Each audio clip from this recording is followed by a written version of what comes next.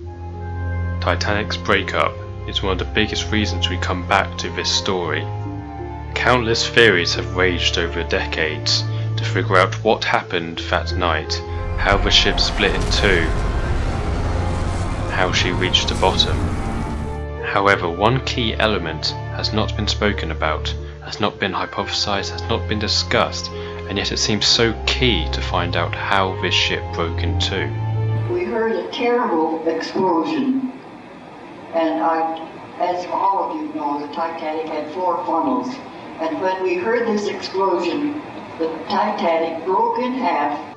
She said there was an explosion. How has this not been brought up in any way? No one has discussed it, no one has even tried to explain what it is. It's something that seemed so important that she said right at the beginning before she broke up. She said that this is what broke the ship in two.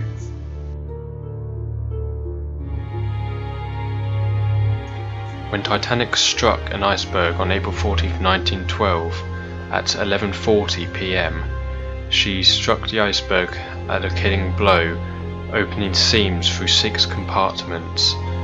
Titanic opened the fore peak to 3 cargo holds and boiler room 6 and boiler room 5. It is thought and theorized that Titanic broke up just before the final plunge. She reached a high angle and her sheer weight broke her in half.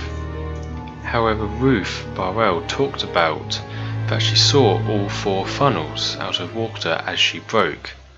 If she reached a high angle, merely the first and second funnel must have been under the water by now.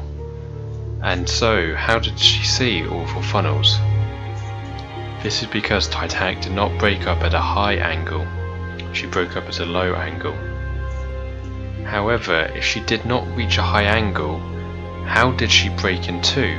What forces caused the ship to snap in half?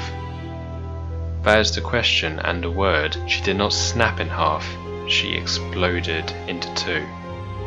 As the water starts rushing in through the compartments, she eventually reached boiler room 2. From observation of the wreck, boiler room 2 is visible on the bow section of the wreck, and you can see the boilers aligned, and if you look at the boilers, they seem to be imploded. Even though it's been sinking for 2 hours and 20 minutes at this point, the boilers will still have hot steam in them, maybe even fires still brewing. However, the hot steam will still probably be in there. A lot of survivors say that they still saw some steam coming out of the funnels. Very little amount of steam, but steam nonetheless. And this is when I think the boilers imploded. An implosion happens when cool ice water causes hot steam inside a condensed area.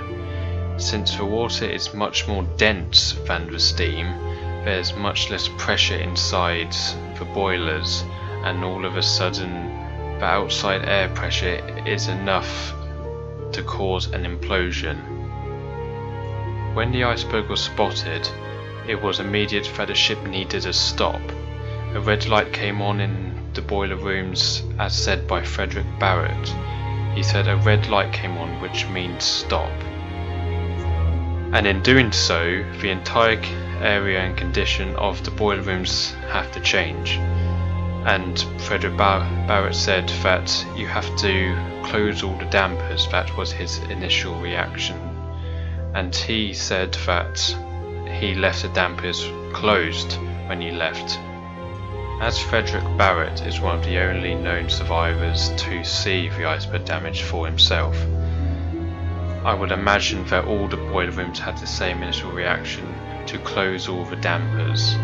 This reduces the amount of steam going to the engines and allows the ship to stop and turn at a better rate.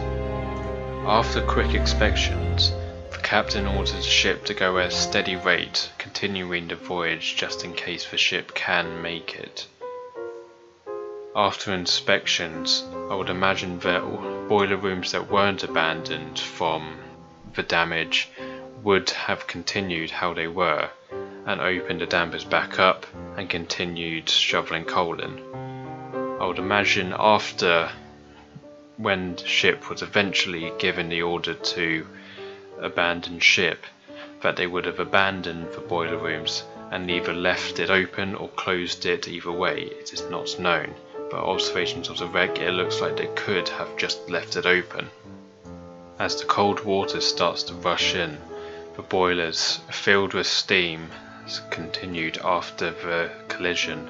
I can only believe that this is when the implosion occurred. As the water increases pressure on the boilers implode, and all the steam and everything rushes out, creating immense heat that burnt the steel beside the bulkheads, breaking the ship in two at the bottom of the seam below the waterline. As a new hole has been made on the side under the waterline of the Titanic, water starts to rush into boiler room 2, and as the water starts to flood from the front of the ship, the middle starts to sink as well. As the double bottom is keeping the bottom half, and as the ship starts to break apart, it starts to bend inwards. The top starts to bend towards each other, and the bottom starts to break away from each other.